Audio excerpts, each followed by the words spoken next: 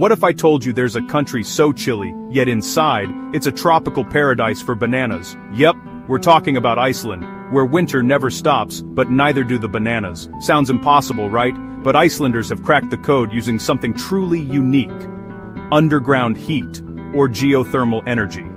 Here's how it works. While snow covers the island, giant greenhouses are kept warm by hot water and steam, bubbling up from deep within the earth.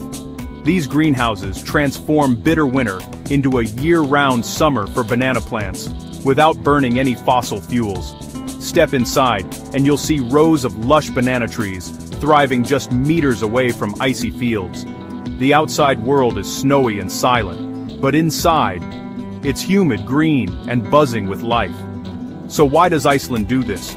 With such clean, natural heat beneath their feet, it just makes sense. Growing bananas locally cuts down on long-distance shipping and lets Iceland flex its innovation muscles.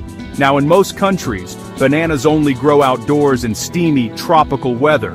Think Ecuador or the Philippines. But in Iceland, they've flipped the script, proving you don't need to live near the equator to grow something tropical.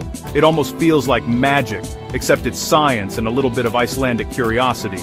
So next time you eat a banana, remember, somewhere in Iceland, there's a greenhouse full of them thriving in the middle of winter. Because when nature and innovation work together, even the coldest places can grow something amazing.